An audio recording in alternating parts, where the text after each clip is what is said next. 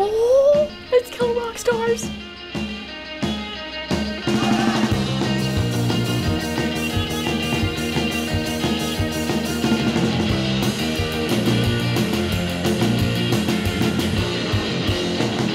Hi, I'm Weena, and this is The Media Show.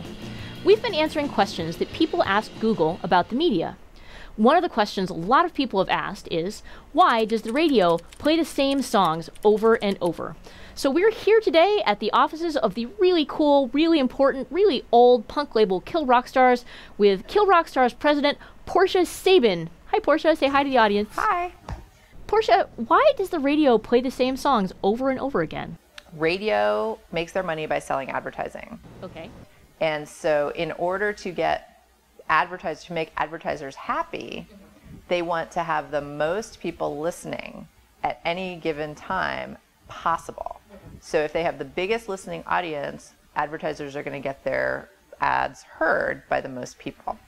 So what they do is they try to play popular songs as often as possible to get those listeners listening when there's going to be an ad.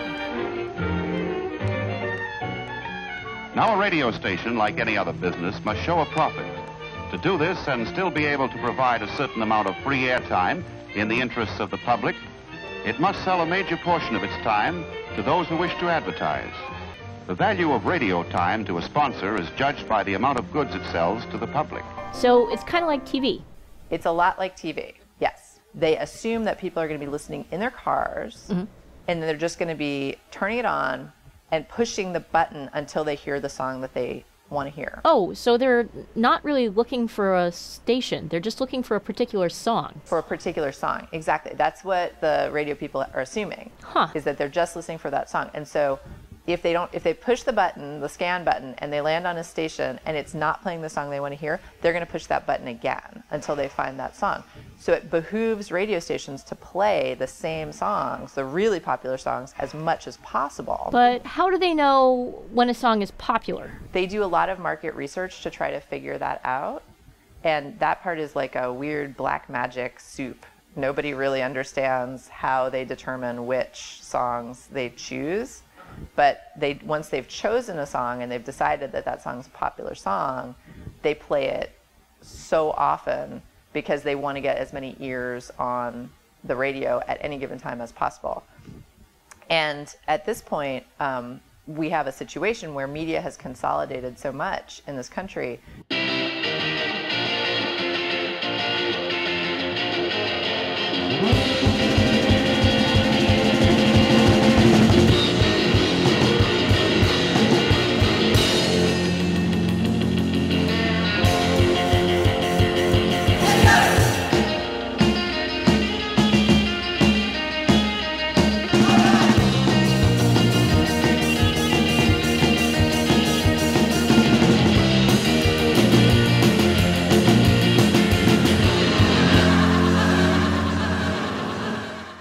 Clear Channel is the perfect example for radio because Clear Channel has been going around buying up radio stations in America over the last 20 years to the point where there's almost no independent radio stations left. Whoa. They own, in some markets, they own every station. Whoa. How is that legal? There used to be FCC regulations against it, then there was a ton of deregulation, and now Clear Channel's been able to do that. I'm still not clear on how it is that they're not fined for that that's been allowed. But my understanding is actually under the Clinton administration, there was a lot of deregulation. So they basically engineer a song that people are going to like, and then they put it on the radio, and then they play it until people like it, so they'll listen some more. It's sort of like a cycle. It's a relationship game that we're not invited to play. What we're talking here about is terrestrial commercial radio, so AM, FM radio. Okay, like over the airwaves. Over the airwaves. Independent labels like Kill Rock Stars have traditionally never had access to this type of radio. We just simply don't have access to terrestrial radio. So you're telling me you guys have had Bikini Kill, Elliott Smith, Sleater-Kinney, the Decemberists, never gotten a single song played on terrestrial radio. What? No. This is a travesty! Songs get played on the radio because of the relationships that the major labels have with the radio stations. So you need to have a person, let's call him Bob, and Bob has worked at Sony for 25 years.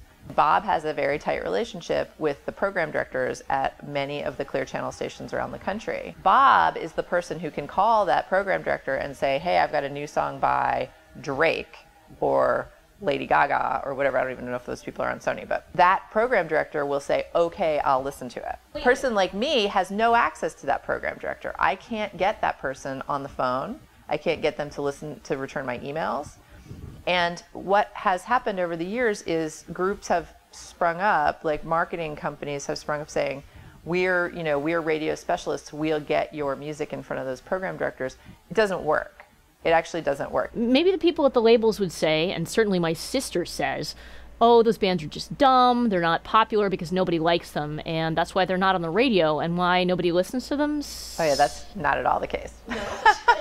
Like Pandora is almost all independent plays. Like it's fantastic. Really? Yeah, because people want to hear the music that we have. I mean, think about the music, the bands that are people love, like Death Cab for Cutie, or like I said, the Decemberists. We have 3 of their records. And if it were a level playing field, I think we dominate in terrestrial radio too. But it's not. Like we've been talking about, it's not at all a level playing field. We don't have any of the resources that they have. So how is the market research not figured out that people actually like to listen to Elliott Smith?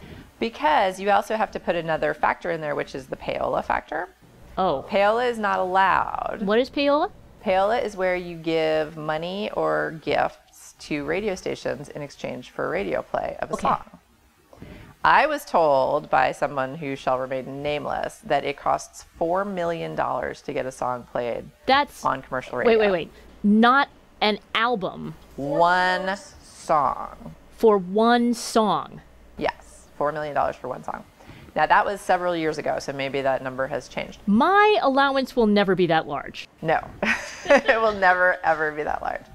Yeah, so that's what we're dealing with. And of course, an independent label like me, we don't have $4 million to put into a radio campaign. It just doesn't exist.